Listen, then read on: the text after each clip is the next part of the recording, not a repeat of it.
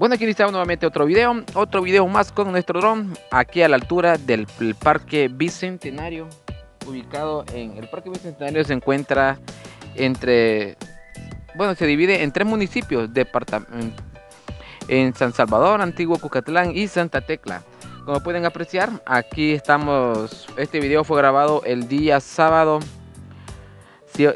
24 de febrero del año 2024, justamente el día que se celebró la pedaleada, el paseo nocturno que realizó el gobierno de El Salvador.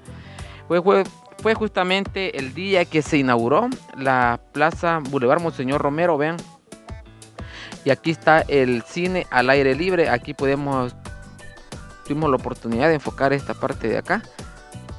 Y más adelante vamos a ir a hacer otras tomas ahí pero ya más detalladas, caminando por este lugar, para que lo logren apreciar un poco mejor, y también con otras tomas en dron, ya que vamos a llevar nuestro dron para hacer otro video más actualizado. Aún todavía faltan algunos detalles que finalizar. Esta parte conectará desde la calle El Espino hacia el parque bicentenario, y de ahí te va a conectar con una ciclovía hacia el parque El Principito. Es un proyecto bonito que tiene el gobierno de El Salvador. Como pueden apreciar, aquí justamente donde antes estaba las estatuas, que bueno, ya saben todos ustedes, esas estatuas que estaban ahí, y ahora vean, se ha convertido en una plaza bonita donde se puede ir a disfrutar con la familia. Vean qué bonita con estas tomas en dron. En este video no solo vamos a enfocar en mostrarles la plaza, sino que también vamos a ir a enseñarles siempre los mismos edificios y actualización del edificio de la tercera torre de Puertas del Alma. Pero por el momento nos quedamos acá para que logren apreciar estas bonitas imágenes de la zona del Boulevard Monseñor Romero y su nueva plaza, y ahora más mejorada, ya que conectará aquí con el parque bicentenario y la plaza del Principito, que también se llama Plaza de la Transparencia, su nombre original, que se supone que también más adelante iba a ser intervenido, pero aún sigue todavía ahí. Fueron alrededor de más de 3.000 ciclistas que se hicieron presentes este sábado pasado. Vean qué bonito se mira Parque del Bicentenario. Aquí la ciudad de San Salvador. Al fondo se logra apreciar la colonia Escalón, colonia San Benito. Esta calle que están viendo ahorita acá es la avenida Jerusalén, que conecta con Antiguo Cucatlán y San Salvador. Vean qué hermoso, un cielo totalmente despejado. Y te recuerdo que si es primera vez que estás en nuestro canal y aún no te has suscrito, pues te invito a que te suscribas, que nos apoyes suscribiéndote. Será un honor, un privilegio tenerte en nuestra familia de Conociendo El Salvador 503, y podrás ver, y también cuando te suscribas no olvides tocar la campanita de notificaciones, tócala donde dice todas, para que no te pierdas ningún video que subimos a diario. Hacemos lo posible por subir 1 o 2 videos. Vean aquí, también el video anterior que hicimos fue del Estadio Nacional de El Salvador, donde pudieron apreciar que ya están ahí dándole con todo en la terracería.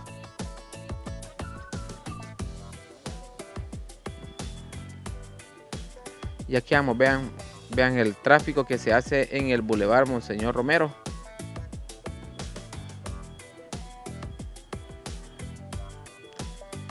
Y al fondo vean cómo se ve también esas hermosas montañas que rodean la zona de San Salvador y diferentes municipios.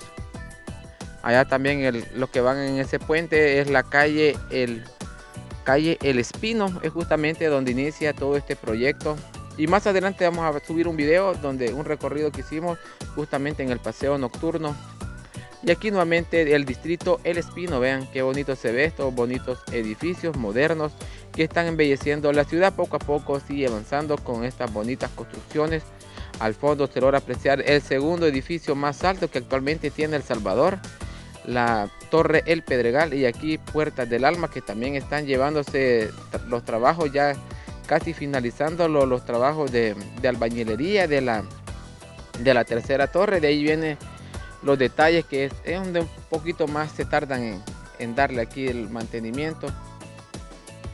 Y se supone que más adelante aquí iba a haber una construcción justamente donde ve ese predio baldío, iba a haber un nuevo edificio. También allá donde se ven esos árboles iba a haber otro edificio. Pero son proyectos que actualmente se han quedado estancados, esperando que más adelante puedan rehabilitar todos estos proyectos y así el país pueda seguir avanzando y mejorando. Nos encontramos a la altura de la calle El Pedregal. En sus pantallas tienen el segundo edificio más alto que actualmente tiene El Salvador, su nombre Torre El Pedregal. Es de la familia de los Pomas, los mismos dueños de los centros comerciales Metrocentros, Multiplaza, Unicentros. Y allá se logra ver las casas, de ahí son del distrito El Espino, se llama este lugar ahí. Y aquí también se está llevando una ampliación también del centro comercial. Y allá también la torre emblema, o también conocida también torre Telus. Telus es una compañía de call center canadiense que se encuentra aquí en El Salvador. Tiene varias sucursales aquí en el país, podemos decir. Y vean también aquí el tráfico de la calle El Pedregal, y allá también el centro comercial La Gran Vía. En esta ocasión nos vamos a enfocar ahí, ya que andábamos poca carga, ya que anteriormente habíamos hecho un recorrido con nuestro dron sobre el Estadio Nacional, sobre donde se va a construir el Estadio Nacional El Salvador, justamente aquí donde nos encontramos. Un ambicioso proyecto que va a venir también a dinamizar la economía de esta zona de acá.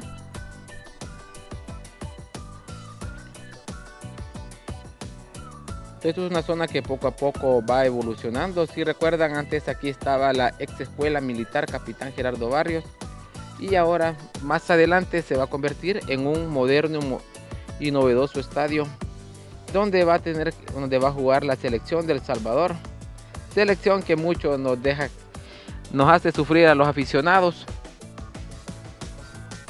Pero aquí seguimos, vean. Justamente aquí está la maquinaria que están trabajando todavía. Y si aún no has ido a ver este video, en la galería de videos puedes buscarnos, puedes buscar este video completo para que lo logres apreciar un poco mejor todo este proyecto, cómo va evolucionando, va avanzando poco a poco. Y aquí el bulevar Monseñor Romero, al fondo se logra apreciar el volcán de San Salvador, el parque del Bicentenario, y más adelante también se viene un video adentro del parque Bicentenario, a bordo siempre de nuestra bicicleta, ya que ahí es bueno hacer estas tomas pedaleando. Y también aquí está también una de las entradas al ecoparque El Espino. El ecoparque El Espino es una zona protegida, lo mismo que el parque del Bicentenario. El parque del Bicentenario es totalmente gratis. Si vienes en vehículos, el valor del parqueo te cuesta $2 y puedes dejar el vehículo todo el día. Y en cambio en el ecoparque El Espino el costo es de $1 por persona, entres en bicicleta, y creo que por vehículo creo que es lo mismo, $1.25. Y así vean cómo está ahorita. Creo que será la última vez que veamos este terreno así, ya que la próxima vez me imagino que ya habrá más maquinaria aquí trabajando en esta parte de acá. Bueno, y espero que te haya gustado este video. Si te gustó, pues regálame. Bueno, también si es primera vez que estás en nuestro canal, te invito a que te suscribas, que nos apoyes suscribiéndote desde ya. Muchísimas gracias. Vean, este es el Boulevard Monseñor Romero. Bueno, será hasta el próximo video. Saludos y bendiciones. Muchísimas gracias. Un breve video de 9 minutos con nuestro dron. Esperen, si vienen más videos en el transcurso de la semana, será hasta el próximo video. Saludos y bendiciones.